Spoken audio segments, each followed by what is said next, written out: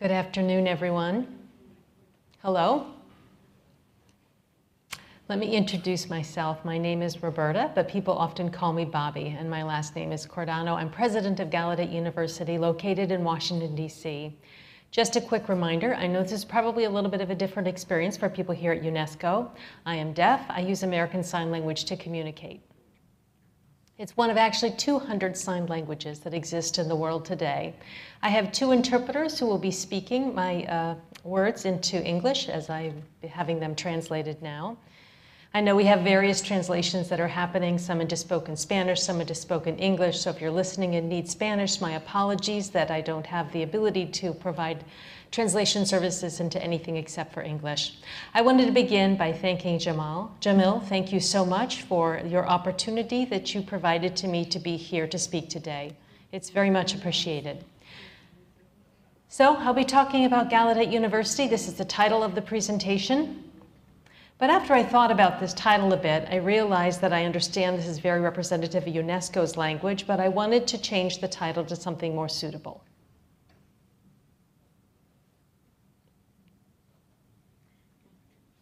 Gallaudet University is indeed an unintended grand experiment in higher education, and I'll be sharing with you the story as to why we say that's the case. Deaf education existed in America since the 1817 era. And about after 50 years of graduating students from these educational programs, kindergarten through 12th grade, there was a movement in the deaf community to seek higher education beyond that secondary education. And so a proposal was brought to Congress to establish the very first national college for deaf people in the United States. A charter was passed by Congress in 1864, and that charter was signed by none other than Abraham Lincoln. And you see a copy of the Enabling Act, the charter here. And the reason this story is so important is because President Abraham Lincoln, before he was president, was in the Illinois state legislature in 1939. There was a proposal from a senator, Senator Browning, after Senator Browning had met a gentleman who was deaf on a riverboat on the Mississippi River. I'm just checking to make sure it sounds okay. I hope it is.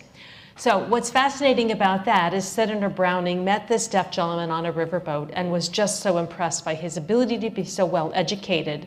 And this deaf gentleman explained that he was a product of the Kentucky School for the Deaf, which, by the way, was the first publicly funded school for the deaf in the United States. Senator Browning was so very impressed, thinking if one school could do that in Kentucky, why couldn't they do that in Illinois? So in 1938, they proposed this idea to establish this school. At the same time, Abraham Lincoln was a part of that house in the government. So why that's important is because my grandparents graduated from the Illinois School for the Deaf in 1913. Both of them are deaf. Abraham Lincoln then went on to become president of the United States. And of course, during the Civil War, and I should mention again, during the Civil War, this charter to establish Gallaudet University was brought to him for his signature. Abraham Lincoln at that time knew a deaf woman who was the very first Civil War journalist. She worked under a pen name of Howard Glendon. She was deaf. Her name was actually, though, Laura Redden Searing. And she was a very personal friend of Abraham Lincoln's. So when the charter was brought to Abraham Lincoln for his signature, of course he signed it. So in 1839, the very first exposure to deaf individuals and the establishment of the Illinois School for the Deaf, and then of course in 1864, the establishment of Gallaudet University. This is a very much overlooked fact and a very profound fact that Abraham Lincoln had in terms of his impact. So my parents graduated from Gallaudet University from 1949, one, and 1951, the other. In 3 generations, our family was able to produce the first deaf female president of Gallaudet University, which is myself. That speaks to the power of education, the power of higher education, and I'm a living story to really share with you what can happen when deaf people are educated in America, as we've experienced. I'd like to share with you a very brief video. If you don't know anything about Gallaudet, this will give you a quick glimpse of what we do.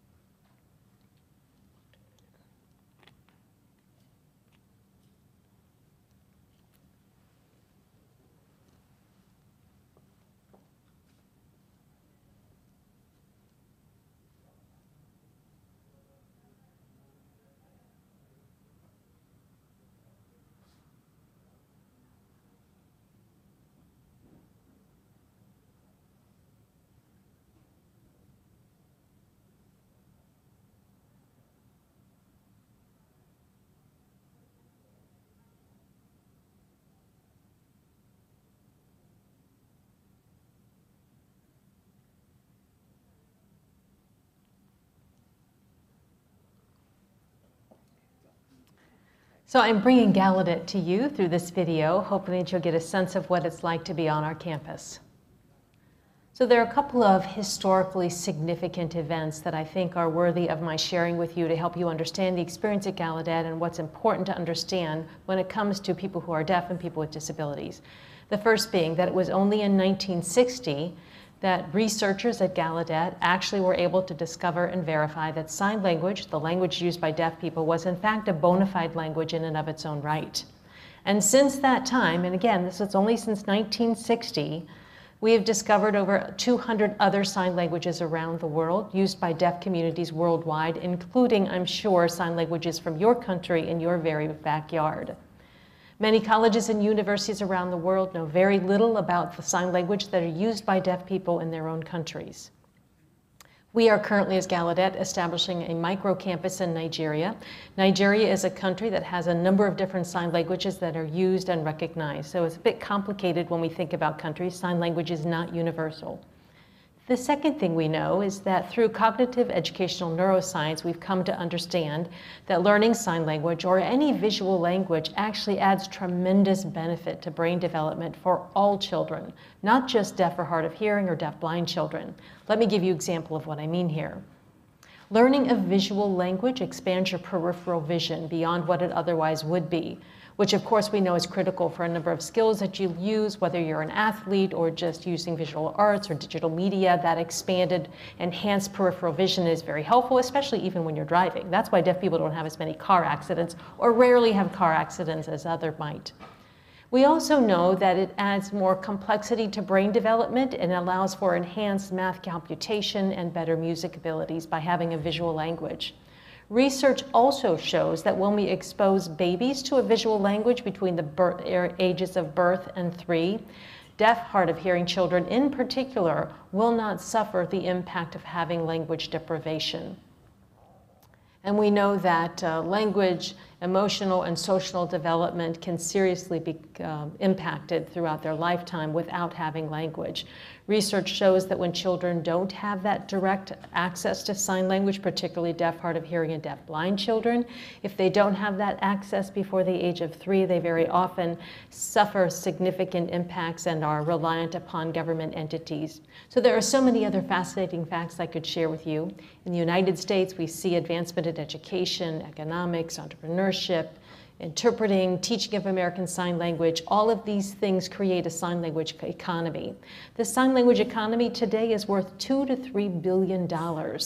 So sign language is big business, I can tell you that much. Sign language means jobs, it means opportunities, not just for deaf people, but for people who can hear. And in communities, for children who are able to hear but are born to deaf parents or have siblings who are deaf, the opportunities are broad.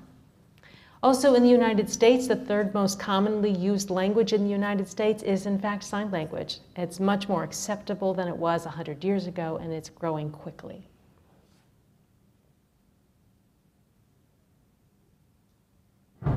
Take a look at some of this information here.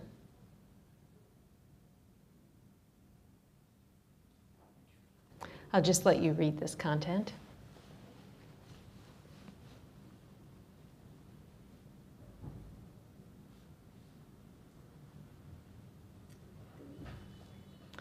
These are facts that I'm sure most of you here already know. I think that's why you're here. Clearly, you have an interest in addressing the needs of individuals who are disabled or have special needs in the work that you do. So this is not new information, but I can tell you that it's heartbreaking to see just the persistence of the failure of providing services so that children can excel or adults with disabilities in educational settings can be successful. I know in many countries, including in the United States, many of the barriers experienced for children and people with disabilities begin right from birth. From the minute that child is born or diagnosed with a disability or hearing loss, what the parents and families face and the fight that they have to engage in to get their children's rights met, it's just tremendously difficult.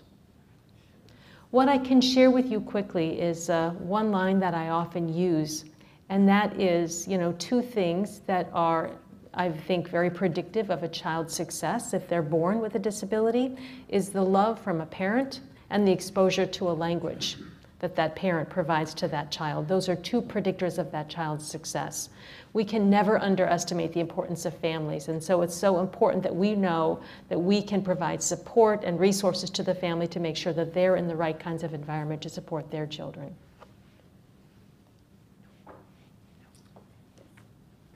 So this is the current Gallaudet promise. It's our strategic vision. This is what we go by at Gallaudet, and I'm showing this to you because it's really at the heart of this presentation for UNESCO.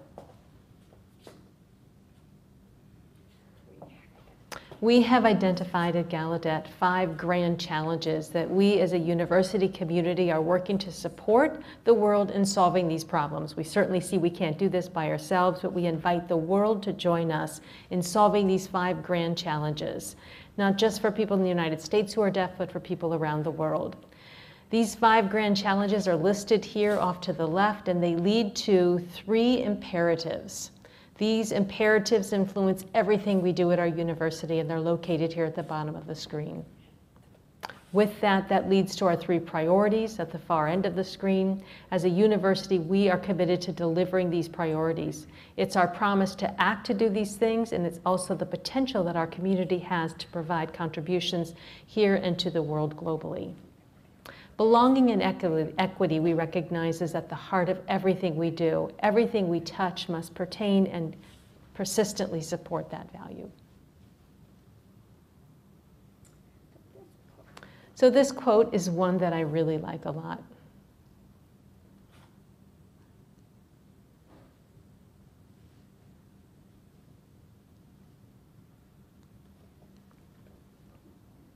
If we think about belonging, it's essential to human life, just as water and food are. The need for connection is critical. For me, belonging as a leader really means a couple of things. It creates a values-based narrative that focuses on notions of empathy and well-being, especially as it pertains to others. It helps shed a light on the path forward that then reveals the dominant culture, the dominant structures and attitudes and policies that are already in place.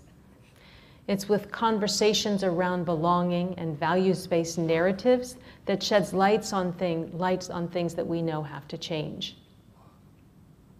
And not only that, belonging goes beyond the classroom experience. If you think about the holistic experience that a student has at our university, it falls both within the classroom and outside of the classroom. And when we talk about what happens in the United States, we've seen a shifting to more of what we call compliance-based cultures as we try to accommodate people with disabilities. In America, we have the Americans with Disabilities Act. In many countries, you have your own legislation that protects the rights of individuals with disabilities. CRPD also speaks to those same initiatives. But what's interesting is they have systems in place that look for people to comply to make the technical requirements necessary to accommodate individuals. But we often forget that these people who bring these experiences and knowledge would benefit from engaging in deeper dialogues to better understand what their needs truly are. So this is one of the favorite pictures of mine. I like to use this diagram where it really reflects the notion of justice, equity, diversity, and inclusive excellence.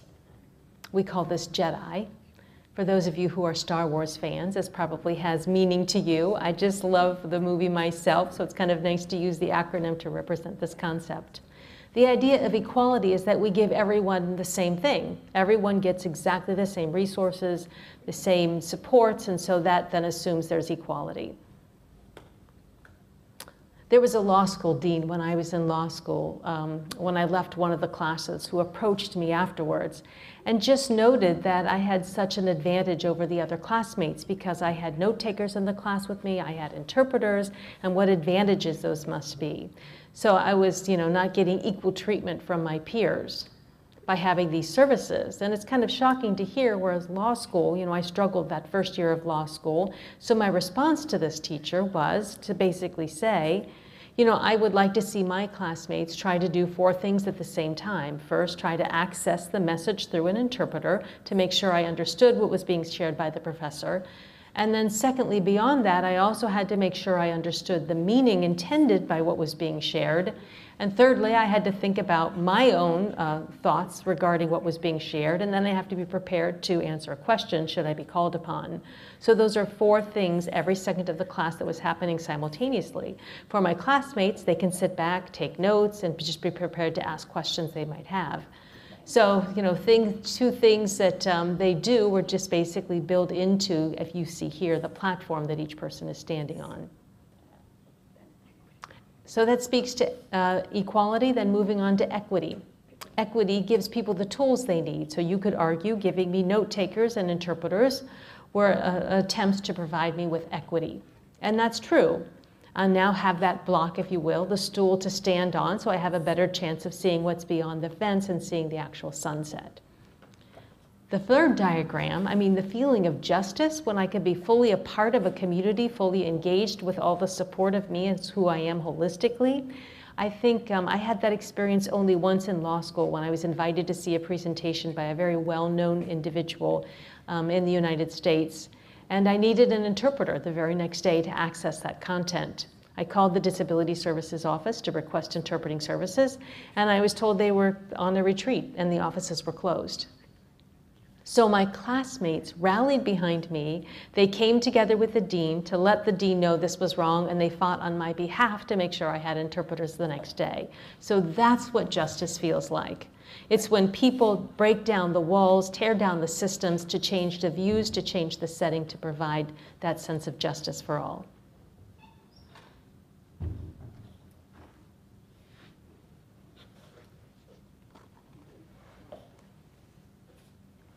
So I think in almost every country, I could say that there are systems that are part of higher education that display bias. They use dominant languages of the world. They're in favor of people who have access to opportunities and networks. And not only that, but these dominant cultures very often favor the achievements of individuals versus individuals as a group, versus that collectivist heritage community that really bases their knowledge and learning in a different kind of context. So I'm emphasizing the word heritage community, which also speaks to indigenous people and indigenous languages. The third part of this, that Jedi notion, forces us to really ask questions as to who has the knowledge that holds value within our system. Who decides if that knowledge has value for the system? So I'd like to share with you next a story.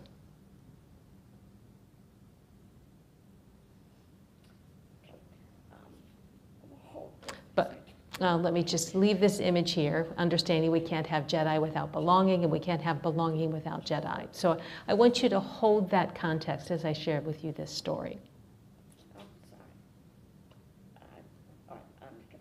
So let me share with you the story.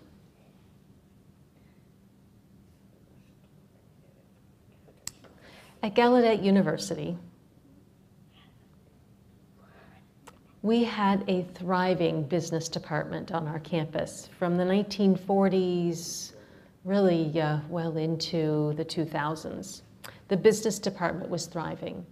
And the business department was building capacity by bringing in individuals, more and more deaf individuals, individuals who could sign, who had master's degrees. And at that time, in the 1950s, it was the first time a deaf person was able to get a doctoral degree in America. This was the 1950s. That a deaf person was able to get a doctoral degree. Now imagine how long it takes to build a department if that's the length of time it takes. So people were getting degrees and masters, but not very many people had PhDs in a business. So by the time probably we hit about the early 2000s, the business department was the biggest, most popular department on our campus. And the faculty decided at that time they wanted to go for accreditation. They were very excited to receive this status. They went through all of the necessary requirements to go through that process and move through it very smoothly. The diverse department made up of males and females, faculty members who were deaf, by the time I got to campus, was now majority male, majority non-signers or non-fluent in sign language faculty members. In 15 years or left, that department dramatically transformed into a department made up of all people who were hearing and not able to communicate through sign language. And as you can imagine, that dramatically impacted enrollment. Enrollment declined, and that's the impact of accreditation, because it's really based on the degree attainment of faculty.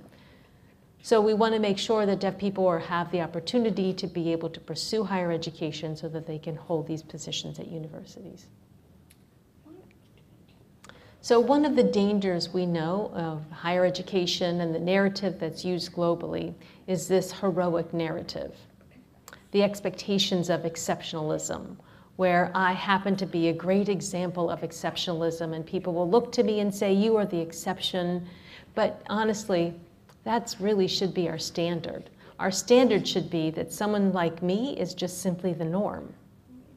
We need to be able to look to deaf people and see someone such as myself in each one of them. That's how I grew up. My parents and part of the deaf community would look to me and say, you can do anything you want, and they provided me the support necessary to do so. Instead of looking at children to say, wow, how remarkable you are, that's a very different message to a child to say, look all that you've done. You've been able to do certain things and be successful, but instead of doing that, instead to say, we want to see more from you, we want to push you and encourage you to do more, focusing on children's ability to thrive and not just to do heroic acts that we think are wonderful because of their disabilities and because of our lowered expectations. Haman Gurman is an Eritrean-American deaf-blind individual, Harvard-trained female attorney, said that one of her life goals was to be able to live in a world where her feats aren't heroic.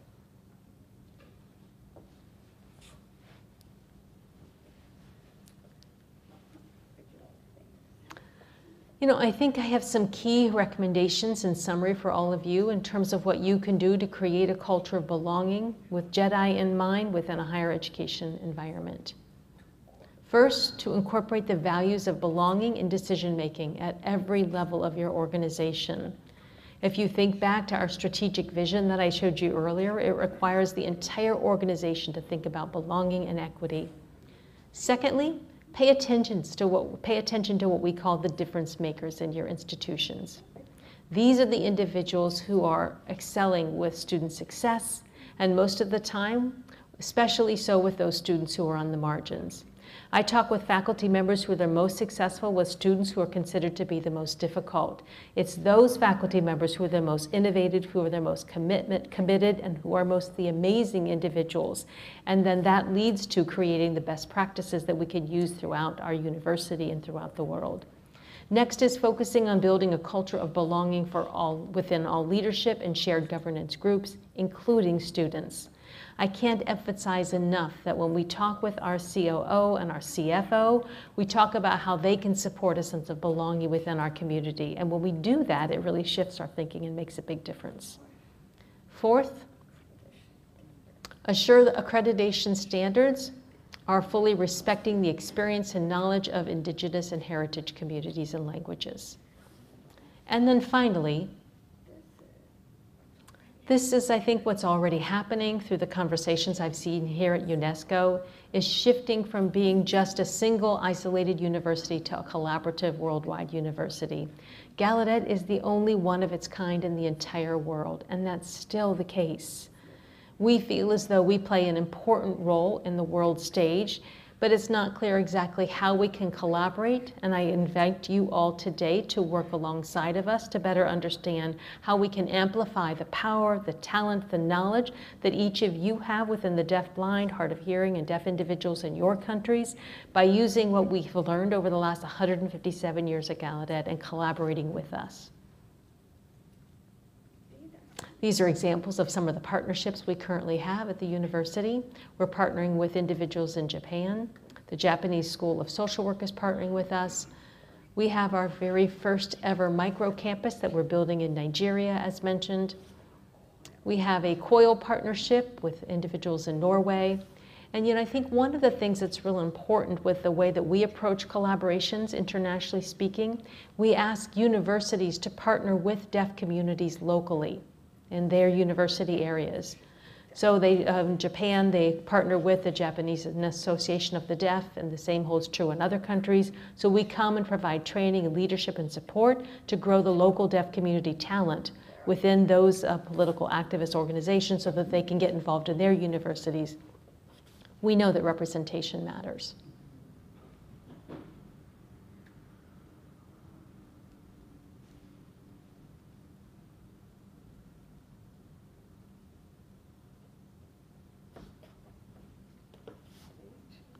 These last two, I'd like to share with you a video next that I hope you'll enjoy. This video was actually produced by an all-deaf team, and that includes the director, the producer, the storyteller, the videographer, the editor, the cast. Many of the cast members are actually students at Gallaudet. So the entire film that you're about to see was all deaf produced.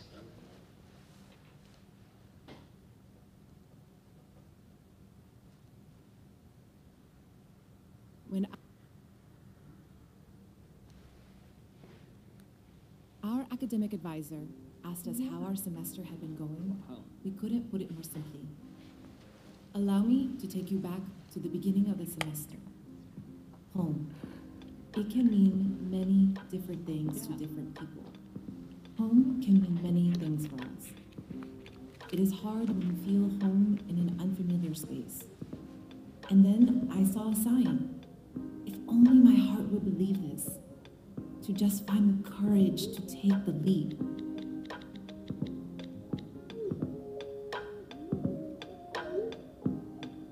Our fear makes us run the opposite direction, and oftentimes to nowhere.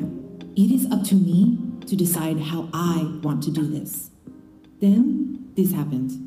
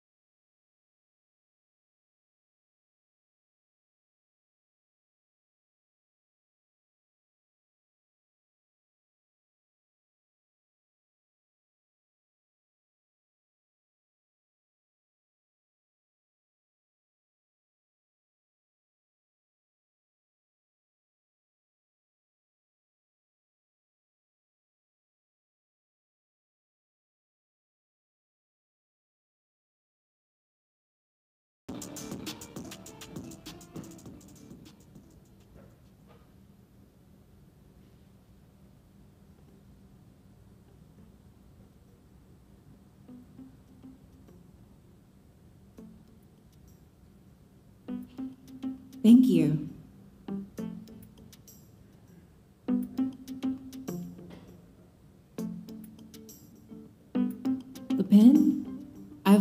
that you can write your own chapter, your own story, your own experience. How can I sum up my experiences? I love my classes. I've made friends I know will be lifelong friends. I found my home at Gallaudet. This place is teaching me to embark on my own journey. Looking back, I do know one thing for sure. I don't know what the next few years will look like, but I know I want to be here. I belong. I belong. I belong.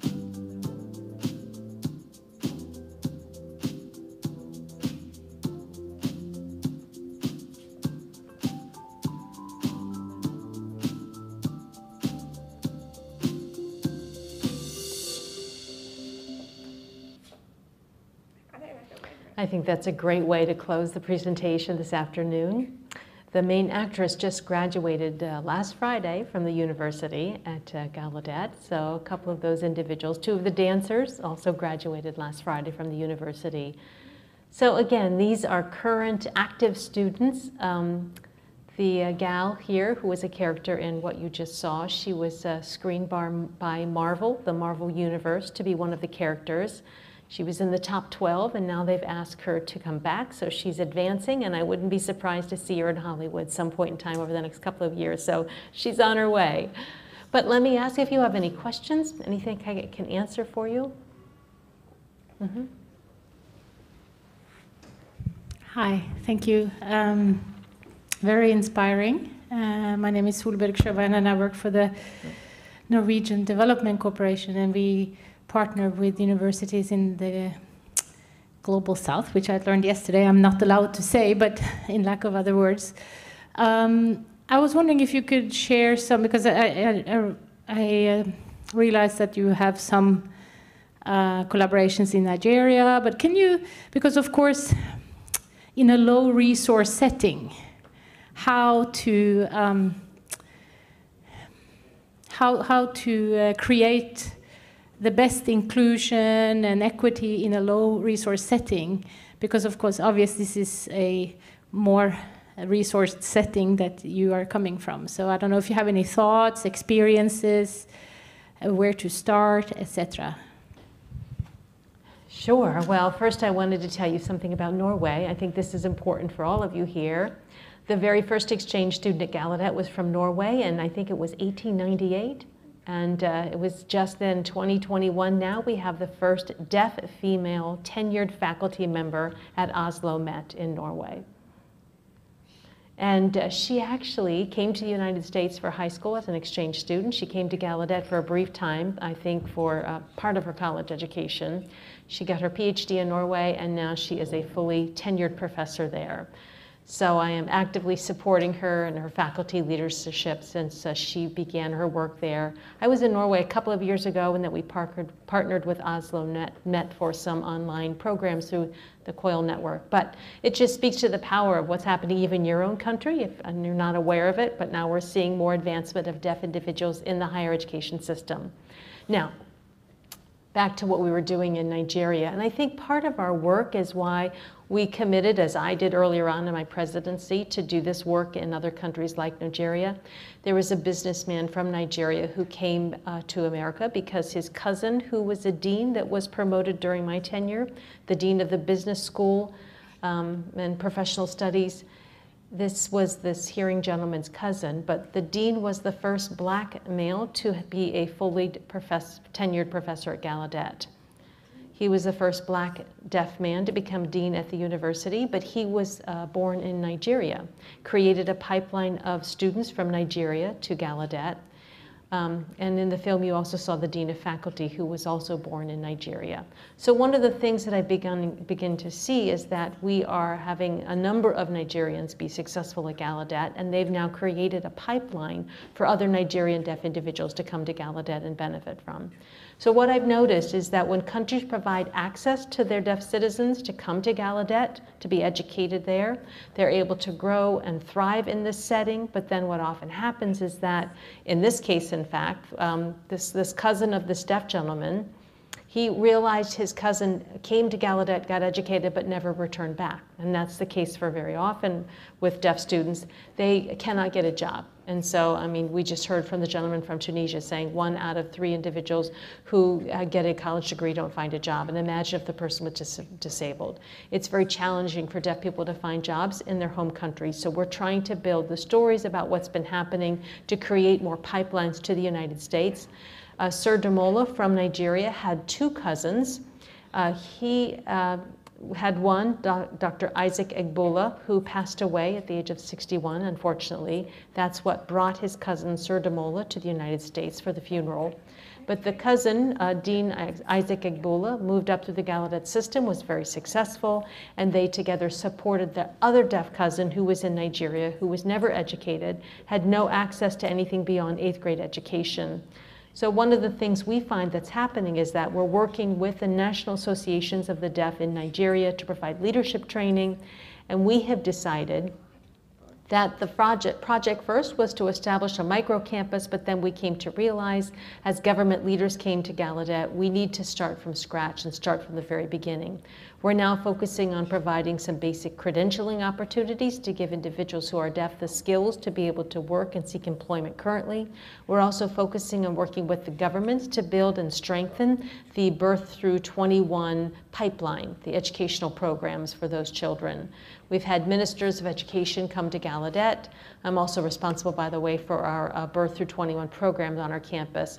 But as the ministers, government ministers come to Gallaudet, they get an understanding of the importance of early access to language and the importance that that has on the child. So we need the government's involvement to help write policies. USAID just gave us a $2.4 million funding project to support the work we're doing, engaging USAID in this work. I also went to Finland, Norway, just about a month or 2 ago, and my visit there was because many leaders who were in Finland in particular were very involved in what was happening in Nigeria and other countries. So we're building the deaf community network to build and strengthen the local deaf communities. And in doing so, I think one of the things we want to do is work locally, find solutions locally, bring resources to be able to provide that training internally so that we can build from that, because that can sustain the work and the success in Nigeria and other places. We're hoping that Nigeria will serve the region just as Gallaudet serves the region of individuals coming from the United States and Canada. But we want to do the same kind of thing now in Africa. We picked Nigeria simply because of the ties that they've had to Gallaudet for a number of years. But I think it starts from within the country. You know, I understand there are low resource communities. It's very difficult to find ways. But if you find committed deaf communities, there are some communities of individuals with disabilities who will join forces. You know, for sure, we want to look to the deaf communities to see if you can build strong deaf communities. Other people with disabilities also benefit from the resources and initiatives. So I do see that from the lens of having, you know, rich resources and having the ability to do what we do, but we can also, you know, support and collaborate with others.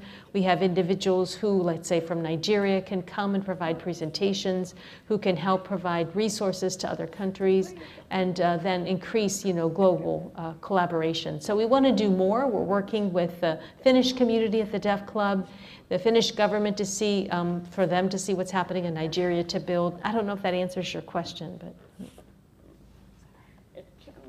it's challenging, no question about that. Okay, let me go here first. And Jamil. Yeah, I think the guy in the back had his hand up first, but go ahead, Jamil. Thank you very much, Bobby, for this very inspiring presentation, the moving video at the end. And I would like to build on your response to this first question. You insisted on the importance of respecting, recognizing different knowledge, traditions and communities and ways of looking at the world and learning. As you go to other countries, especially countries in the global, we had this conversation about the global south, but countries that have less resources and perhaps more needs.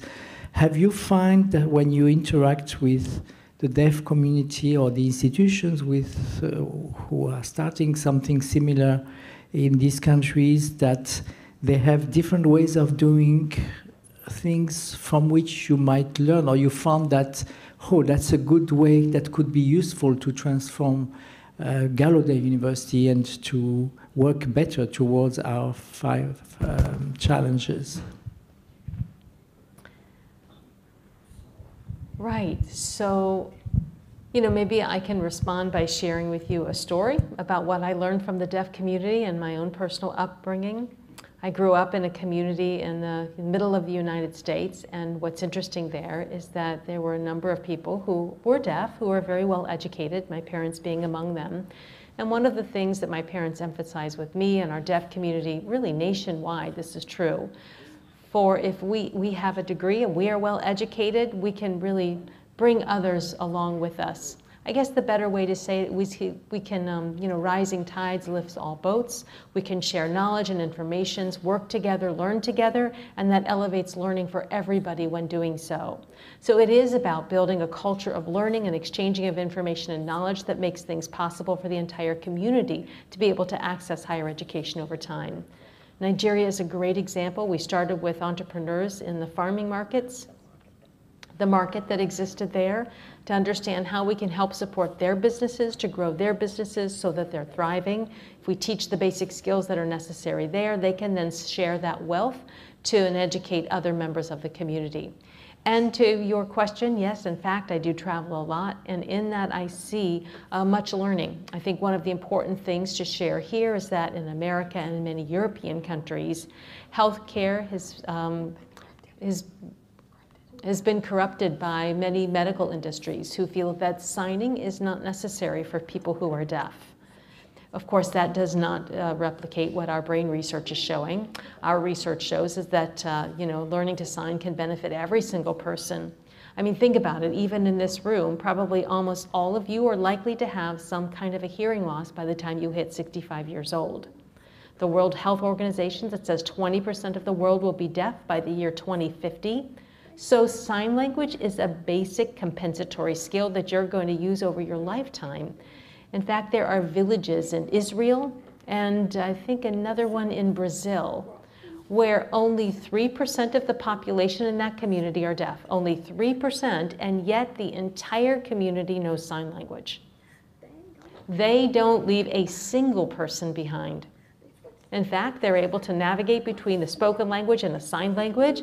If a deaf person leaves the conversation where everyone had been signing, the people who are hearing continue to sign, even when there aren't deaf people in these areas. So these villages are places that we can learn so much from. They have the most powerful teaching for me, and I think belonging comes from our ability to learn from others.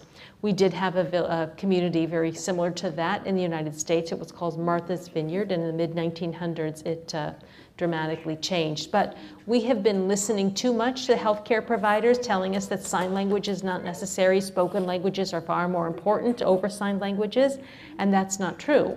But we know that still in developing countries, deaf people are continuing to create sign languages around the world. We, in fact, as deaf people, are the only people creating new languages around the world.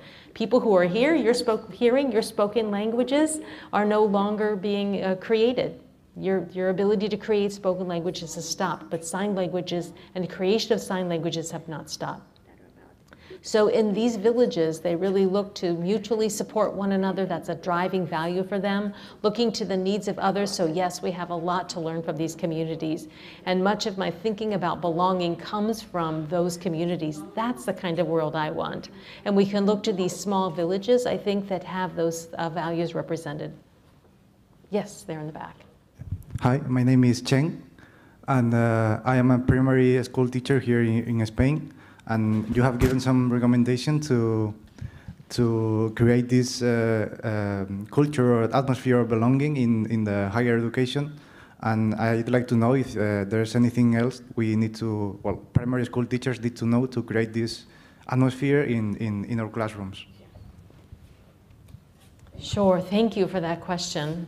You know, one of the things that, you know, anytime you come across a child who is deaf, hard of hearing, or deafblind in your school and in primary schools, one of the first things that's important to do is to make sure that that school is offering sign language to every single student, staff, teacher, and administrator in that school.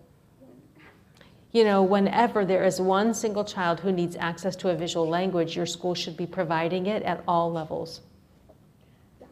Because that ensures that that deaf or hard of hearing child can engage and play in the playground with their peers or in the gym or in the classroom and theater, wherever they are.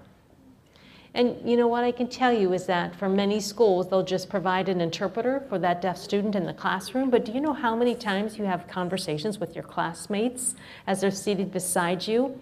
So a deaf child who watches the interpreter all day doesn't have the opportunity to engage with their peers. You know, everyone knows when we're not watching the interpreter, so we get easily scolded if we're not paying attention to the interpreter. So unfortunately, our experiences are stunted by having an interpreter in the classroom, but of course interpreters also don't go out to the playground. So if the deaf child's on the playground, if they don't get picked or they do get picked, how do they communicate with their classmates or with their teammates? They get excluded, they get left out, and the number of concerns and problems just escalate.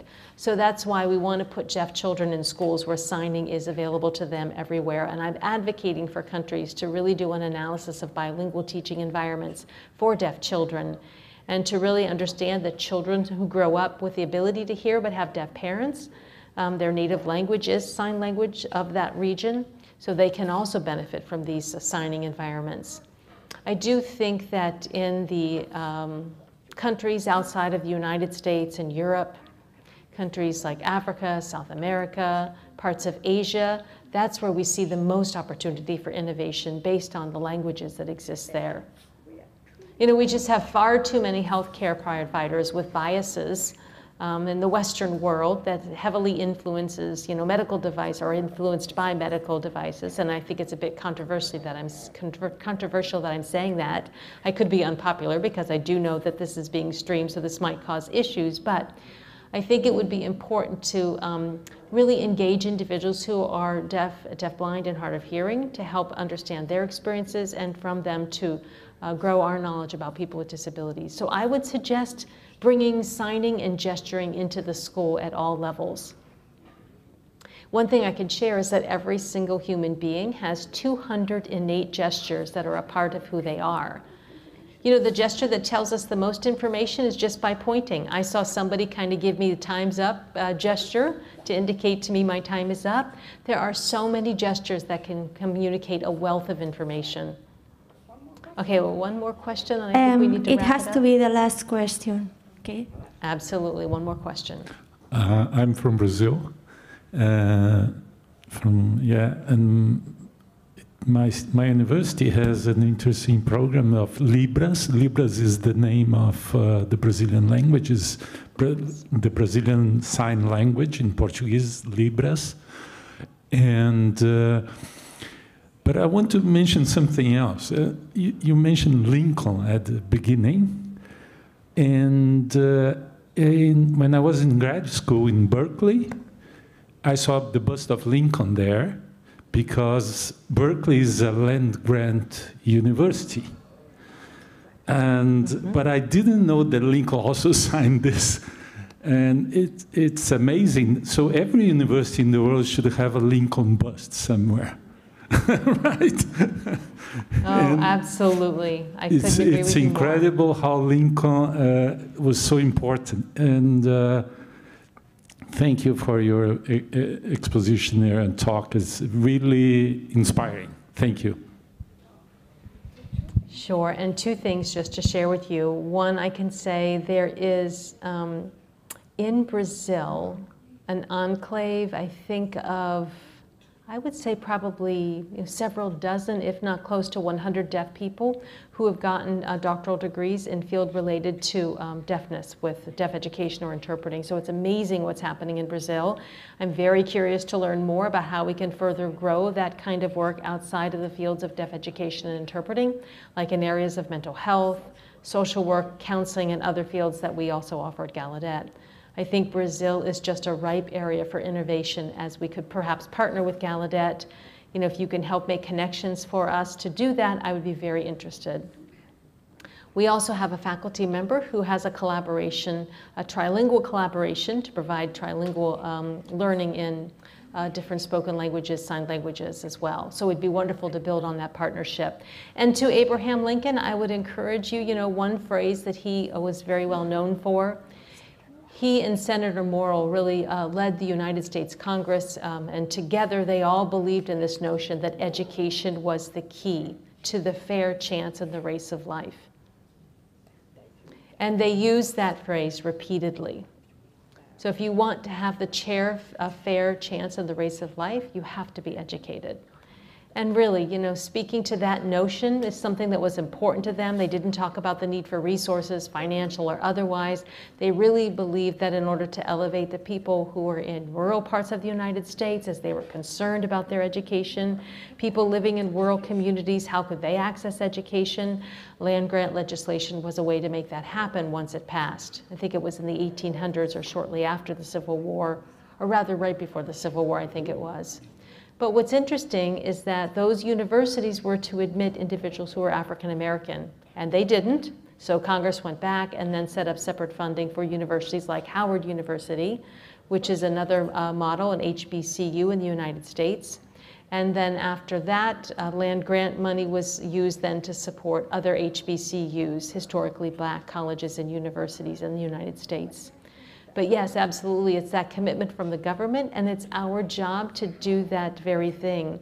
In higher education and primary education, we have to talk about this. We have to go out, be citizens of the world, and ensuring that our students are as well, and that we have conversations like this. And it's led us to where we are right now. And thank you all very much. Thank you so much for your attention and for being here.